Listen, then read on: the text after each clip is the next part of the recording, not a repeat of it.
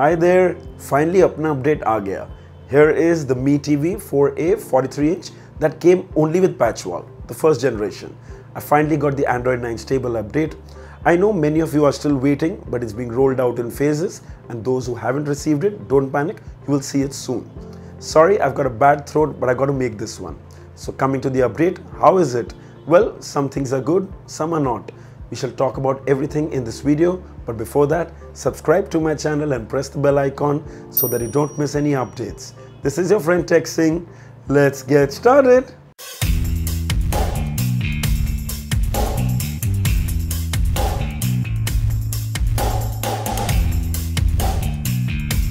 The update came at 787 MB. It took around 15 minutes to download and around 15 minutes to install. I received the update a couple of days ago, but I didn't hurry to make a video on it so that I could share my full experience. And here it is. So before we begin, let's have a quick glance at the Android version number, device preferences, about, and here you can see Android 9, Android Pie. There you go. So finally, the stable update is here and there are mixed feelings. The most frustrating part was it took over an year after it was announced and many are still waiting. But the good part is it's an upgrade from Android 6 to Android 9. Wow, that's a big leap. So those struggling with no Play Store finally have access to tons of official apps. We have the official Prime Videos, official YouTube app and official Play Store. That's amazing, but sadly no Netflix. A little disappointing. It would be great to get Netflix after the update. Though Xiaomi never said it will give Netflix to its first generation Mi TV, only Prime Videos was confirmed. But we had hopes, and let's hope probably in the future we still do get that one. Fingers crossed. I tried sideloading the Netflix Android TV app from Aptoid TV and it didn't work. What a bummer. Then I downloaded the mobile version of the Netflix app and surprisingly it worked like a breeze. But there are a few trade-offs. You're going to need an Air Mouse keyboard remote to navigate the app. I tried it with the Mi TV remote and once it worked also. So you should try it, you might just get lucky. I've already made a video on the Air Mouse keyboard remote. You can click the link here. I'll also leave the link of the video in the description. Also, when you download the mobile version of app, you won't be able to see the Netflix icon in the app launcher. You have to install a third-party launcher, the ATV launcher from the Play Store, and when you click on that launcher, you can access Netflix. The videos on the Netflix app seem to be playing at full HD. However, there is no way to actually figure out, but what I could see is they looked crisp, sharp and nice. You can access subtitles and change the audio, but that is only with the help of the Air Mouse keyboard remote. Overall, the side-loaded mobile version of the Netflix app worked better than I expected. Coming to Amazon Prime. Played a lot of content from the past few days and it worked absolutely fine. No app crashes, accessing subtitles, change fonts and videos played very smoothly. Moving to YouTube. Now a lot of people were complaining that the YouTube app had stopped working on the patch wall Mi TVs, but now YouTube works perfectly fine after the update. You can play 4K videos, but they max out at full HD. The videos play smoothly, no lag and no app crashes.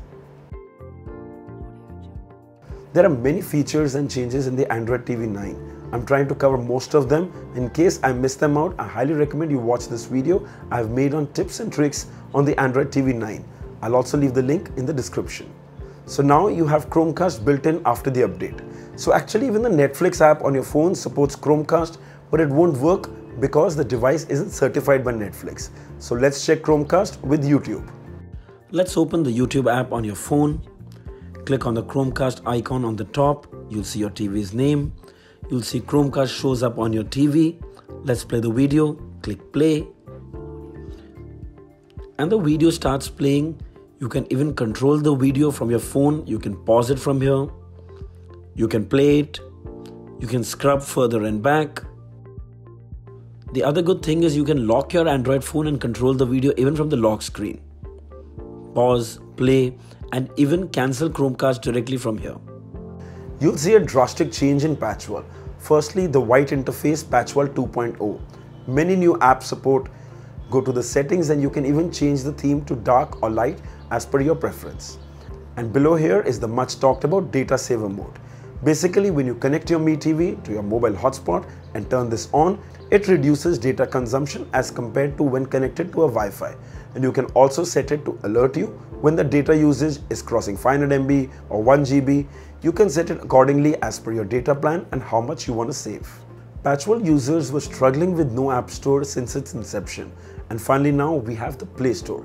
So tons of Android TV apps available, tons of music streaming apps, tons of games. Go browse and find what suits you. So many people have asked me, will this also get Bluetooth support after the update? Well, no, there is no Bluetooth on this device after the update. So this is one of the most asked questions. Can we use Google Voice Search on the first generation Mi TV after the update? Well, yes. Google Voice Search, yes. Without a mic on the remote, yes, yes, yes. All thanks to the Android TV app. So it's a simple process. Download the Android TV app from the Play Store. Make sure the TV and phone are on the same Wi-Fi network. There you go. You have the same D-pad to navigate the TV. You can type using the app, which makes it so much more convenient. You can pause, play videos directly from the app. You can even control the volume from here. This is so handy. And now for the best part.